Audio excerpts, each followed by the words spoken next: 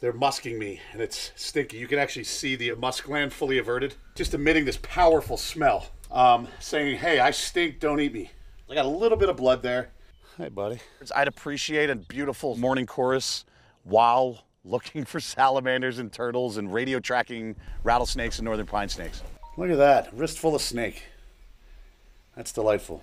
And before I knew it, I found myself not watching football on Sunday mornings, not going to the bar at night because I know I want to get up super early and go listen for birds. One of the things that really is important to me is biodiversity. And that's on a social perspective too. I'm from the city of brotherly love. You know, like I was raised around different languages, colors, cultures, and that's the way I like it.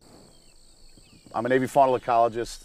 I study the ecology of birds, the behavior of birds, and ecology is one of the most challenging disciplines. Anyone who claims to be a master ecologist has likely given up on learning.